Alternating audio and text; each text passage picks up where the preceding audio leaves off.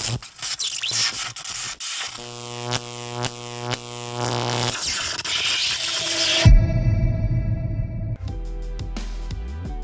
what's going on, lovely people? My name is Millennium and welcome to my first ever tutorial.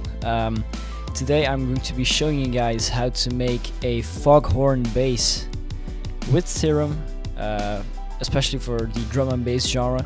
This is a patch I've made, which is also part of my sample pack which I'm working on, so you have something to look forward to. First I'm gonna have you listen through this very simple, still pretty empty sample track I made, and then I'm gonna break down the bass for you guys. So yeah, let's get straight into that.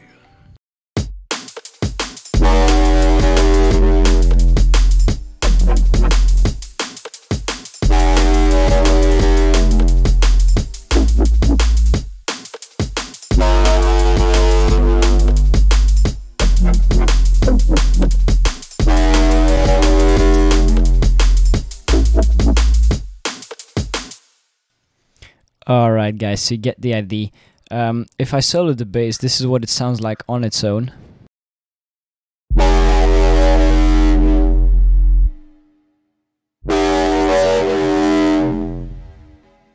So that is the sound we're going to be recreating today, guys. As you can see, it's a Serum preset, which is not that hard to make.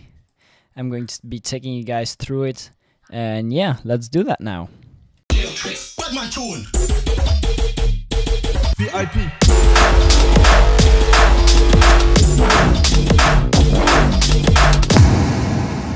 Alright everyone, so here we are with a new instance of Serum. As you can see, it just sounds plain old, as it always does. Now, the first thing we're going to need for this is a PMW wavetable. These are found under the analog tab, and all the way at the bottom you have a lot of different ones you can try. For this preset I used PMW DS, which sounds like this. So it already has a bit of a screechy wave-ish sound to it. Now the first thing we're going to do is we're going to add some unison to this. So we're going to bounce this up to about 7 voices of unison. The detune and the blend can just stay the way it is right now to make this a very wide sound right here. Okay, now we don't want this very wide sound we got here, because this is going to cause a lot of phasing issues. So the second thing we're going to do is we're going to come down to the global tab right here. We're going to turn down the width of oscillator 1 and 2 all the way down to 0. And as I play this note and switch this value, you're gonna hear everything being summed to mono.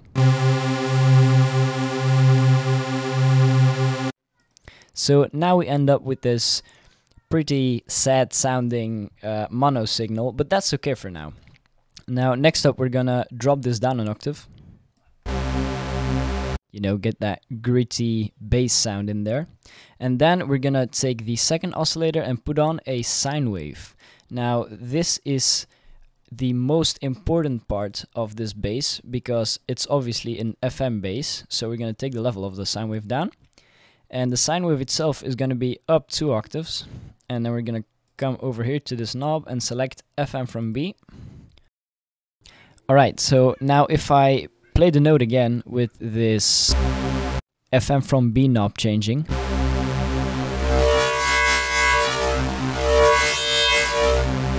you can hear that the FM synthesis with this sine wave turns this oscillator A in a very screechy high-end sound, which is exactly what we're looking for this bass. Now we're also gonna add a sub bass to this, just to thicken it up a bit, drop it down an octave as well, and make sure it goes directly out. Alright, so this is the basic setup we've got going for now. Next up we're going to go to our effects tab, where we're going to start by adding some hyper to this, because we summed it all the way to mono in the beginning right here in the global tab under width. So now we need to make it a little bit more stereo, so we're just going to add some hyper dimension to this, take the rate and the detune down a little bit, not too much. That already makes it sound fatter again. Next up, we're gonna add a load of distortion to this. We're just gonna push this drive knob way up.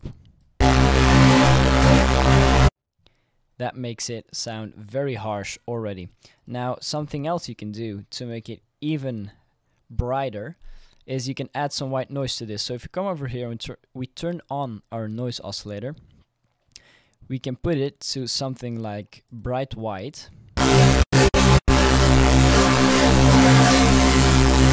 Push that level up a bit, adjust the pitch. That already sounds really nasty.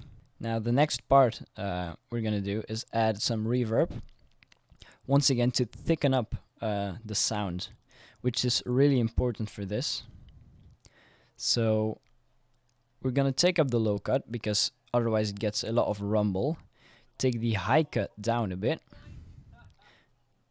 and the spin down as well. And there we go. And then we get this very nice sounding bass already. Now next up we're going to be adding a compressor to this. We're going to compress this with the normal mode, not multiband compression, because otherwise we're going to lose a lot of the low end grit to this bass. We're going to just overload it with high basically. So we're going to take the attack down pretty much all the way, get the release up a tiny bit, and then push the gain to about, well, 7 dB.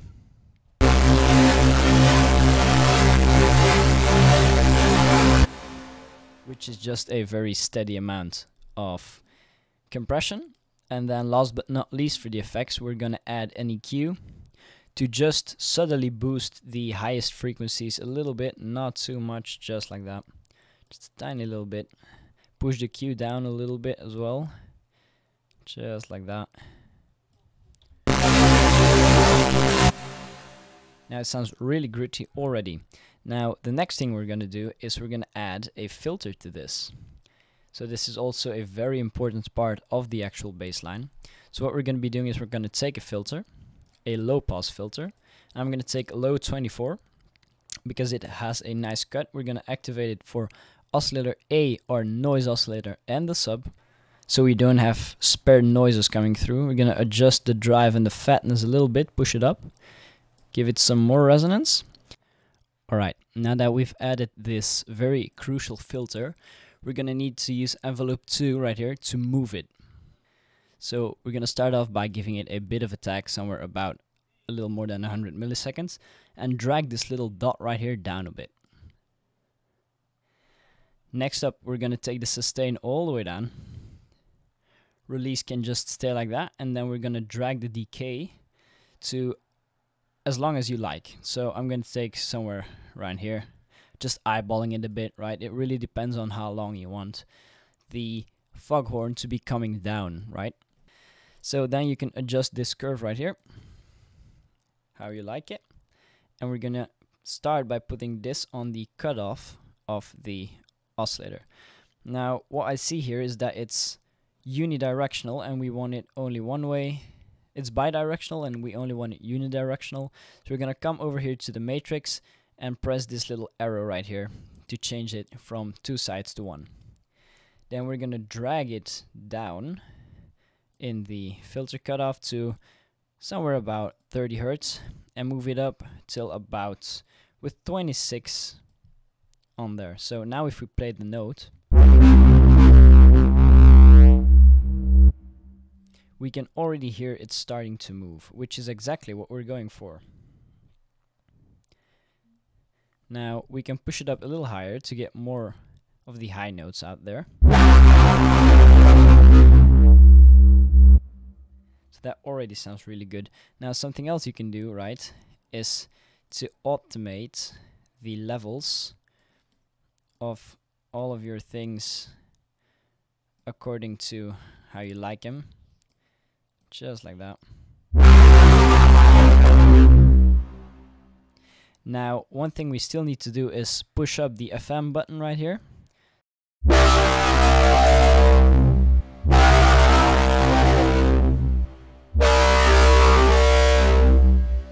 There we go. And it's just a matter of finding the sweet spot within the wavetable position you use and how much FM synthesis you're going for. I think the sound right here I've got right now sounds pretty good already.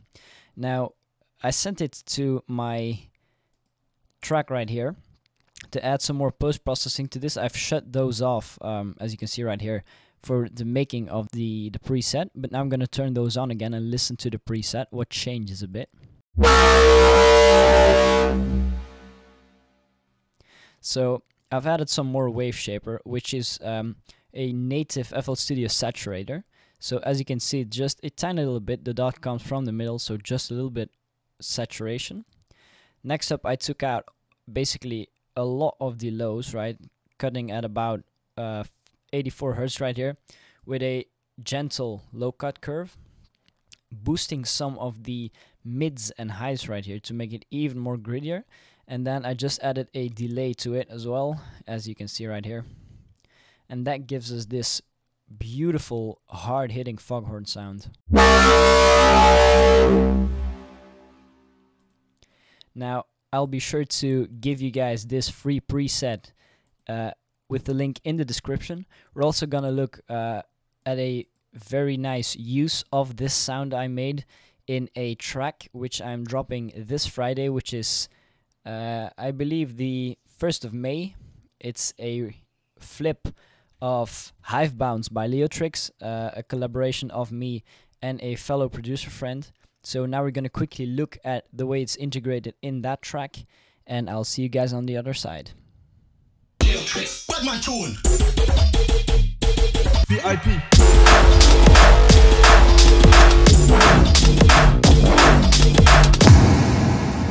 Alright everyone, welcome back.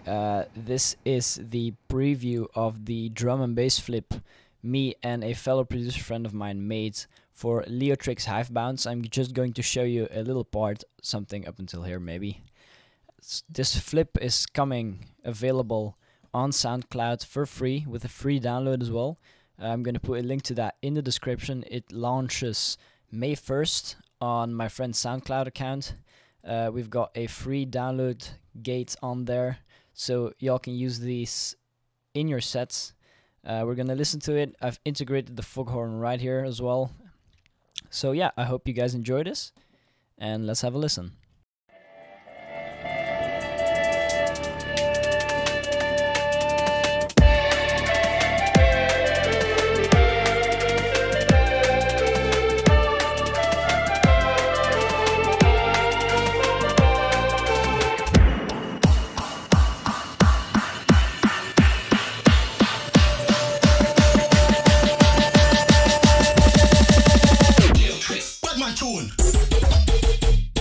VIP.